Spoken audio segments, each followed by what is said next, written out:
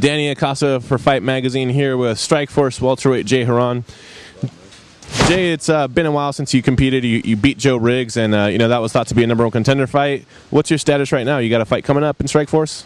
No, actually, I'm dealing with some personal stuff, so that's the reason why I haven't fought. I'm trying to take care of that first, so I can put my full focus back on fighting, and that's it. But I'm in tremendous shape. I'm always training and getting better.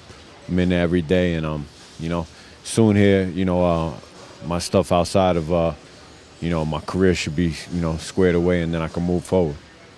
Your fight wasn't aired on television last time, and it was considered to be a #1 contender fight. Was that disheartening to you? I mean, yeah, of course. It hurts the pocket too. I mean, at the end of the day, if you're not on TV fighting, you don't generate that sponsor money. So, it hurt the pocket. I still went out and did my thing. I feel I had a good performance, and it is what it is. It's I'm moving forward from there. I'm trying to figure out what's next. When do you expect to be back? Hopefully, I want to fight.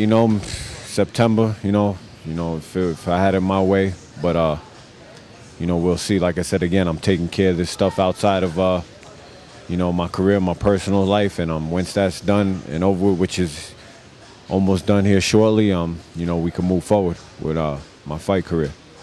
What did you think of Nick Diaz's performances against Marius Zaromskis, but more importantly, Hayato Sakurai was his last fight? Have you been following Nick, since he's the guy you'll probably be fighting for the title? No, I don't follow him. It's whatever, man. I just want to fight the dude. I want to fight for a title. We'll see what happens. At the end of the day, they pay me what I wanted. Whatever. I'll fight whoever. So it doesn't matter. Right now, like I said, I got to take care of some things, and then when I get back to fighting, it's on. What do you think of Nick Diaz as a fighter and a champion? I mean, I respect his fighting skills, but as a person, I don't think he carries himself well, and I'm tired of even talking about that dude, to tell you the truth. That dude's not even on my radar.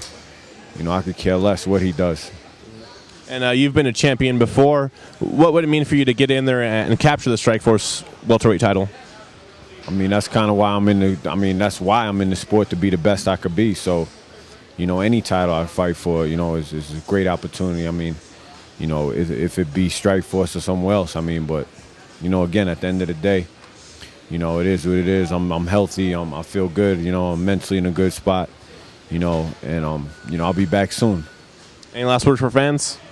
Definitely thanks to all my fans that have been, checking on me, showing interest when I'm fighting and everything like that. You could check out my website, jhieron.com, and @jhieron on Twitter. Jay Hieron.